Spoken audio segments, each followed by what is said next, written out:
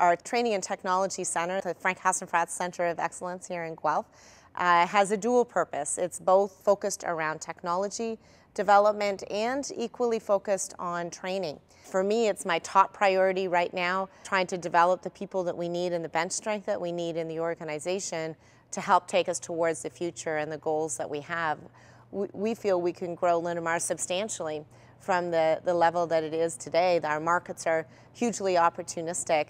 And really the key for us to be able to take advantage of those markets, right next to being able to do the competitive side through the innovation and efficiency, is having the right people with the right skills in the right jobs in order to execute on that strategy. So we're spending a lot of time and effort in developing programs for leadership development to try to help develop people for the future. And this center is an instrumental part of having a place where we can do that training very effectively.